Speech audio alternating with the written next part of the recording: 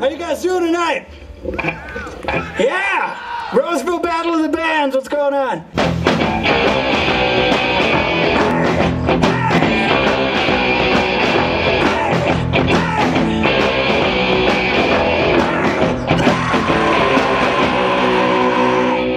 Forgiven Drifter placed first in the Roseville Battle of the Bands competition, winning 8 hours of recording time and a chance to play at the state fair. 5 teenage bands performed Thursday evening at the Central Park Amphitheater and were judged on vocals, lyrics, appearance, and tone.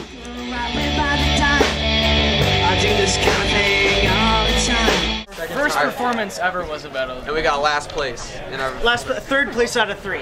kind of our comeback try it again. We have these two guys, great songwriters right here. And we were in good moods tonight. You know, if you're in a bad mood, we usually suck. So.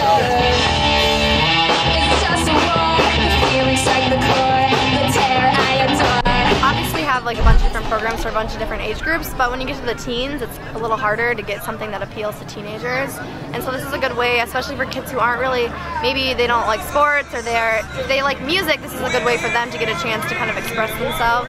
And we try to provide a program for every type of person, so it's kind of nice. We haven't done a lot of actual on-stage performances and stuff like that, so this is really big for us, partially because it's like a contest, and it gives us a chance to prove ourselves, and you know, with our sound music and everything. Well, we got our families here. Yeah.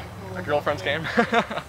Yeah, a few friends. So yeah, yeah, it's a pretty good turnout too. We're kind of surprised. There's quite a few people here. Good crowd.